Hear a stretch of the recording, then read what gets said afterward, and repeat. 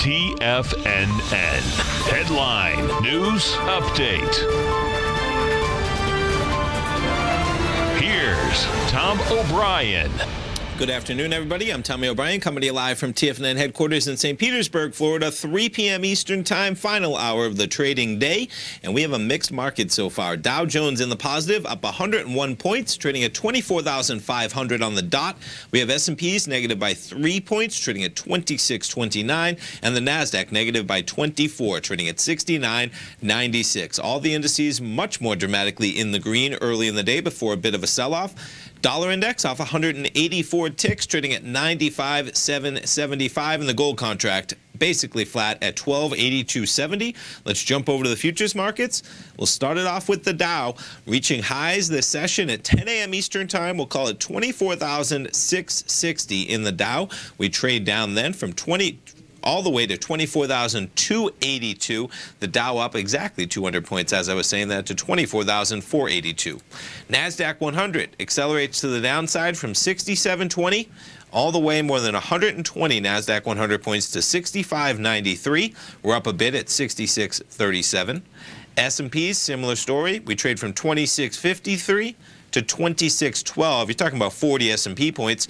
Back up 18 S&P points to 26.30. Gold contract with price movement in both directions, trading from 1284 down to 1277, back up to 1284. Gold trading at 1282.72. Natural gas, quite a pullback, made it under $3 at one point, currently trading at 301.90. And crude oil volatility as well, currently sitting at 52.69.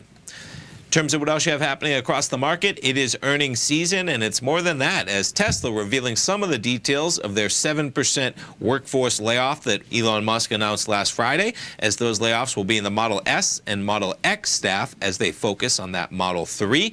And earnings season, IBM with quite a beat. We'll jump over to their chart in a moment, but them beating on estimates and guiding up for the next year. To jump over to the charts, why not Procter & Gamble as well? They came out with their earnings, holding steady, up about 4%, spiked to 96.41 on the open. Quite an open, though.